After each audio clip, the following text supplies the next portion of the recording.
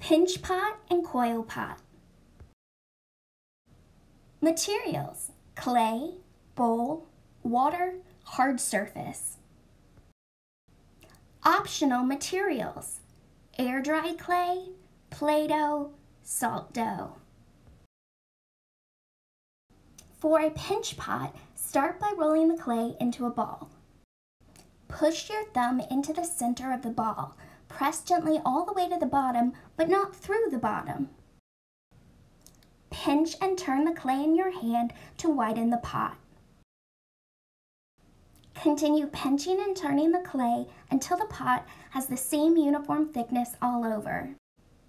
Press the bottom of the pot onto a hard surface to make the bottom of the pot flat.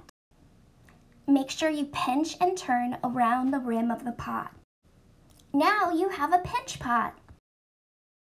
For a coil pot, start by taking a piece of clay and rolling it into a cylinder.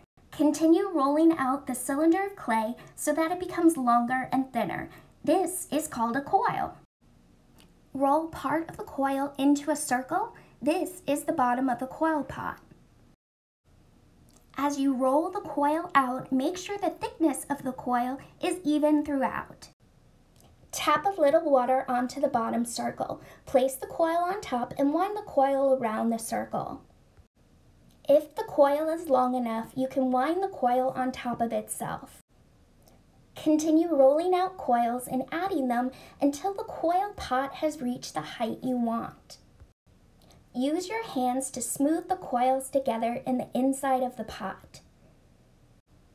Now you have a coil pot. Thanks for watching. Follow us on social media, #AppletonMuseumAtHome.